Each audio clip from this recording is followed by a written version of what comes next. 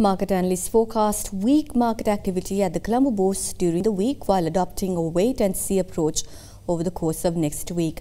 The ASPI and the S&P SL 20 lost 0.38% and 0.07% respectively, while recording an average daily turnover of 332 million rupees.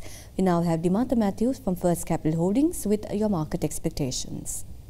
In the bond market, with the liquidity level continuing to remain tight, we expect the bond yields to remain broadly flat, while the yields may shift downwards as liquidity levels improve. Activity levels are likely to remain weak, with most investors adopting a wait-and-see approach. In the case of the stock market, we expect things to remain on the slower side till the nominations for the presidential elections come out, which are due next week, following which a pickup in the market activity is likely on speculation. For next week, we expect activity levels to remain similar to the last week, with some participation from bargain hunters on selected